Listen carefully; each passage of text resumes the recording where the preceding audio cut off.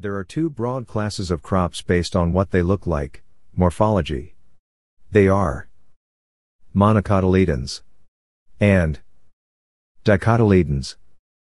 Monocotyledons are plants that have seeds which possess just one cotyledon each or one seed leaf. Example of monocotyledons are palms. Cereal example, maize. Dicotyledons are plants that have seeds with two cotyledons each or two seed leaves. Examples, cowpea.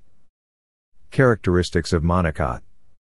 They have fibrous roots, that is, the roots are almost of the same size. They have long, slender, hollow stem which bear few or no branches. The leaves are long and narrow. The leaves have parallel veins, that is, main veins which are parallel to one another. They have one seed leaf.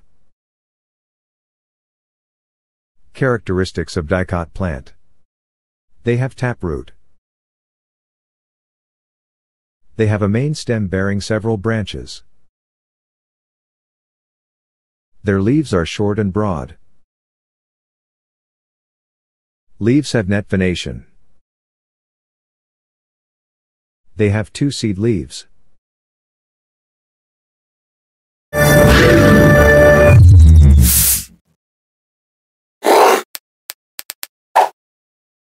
There are two broad classes of crops based on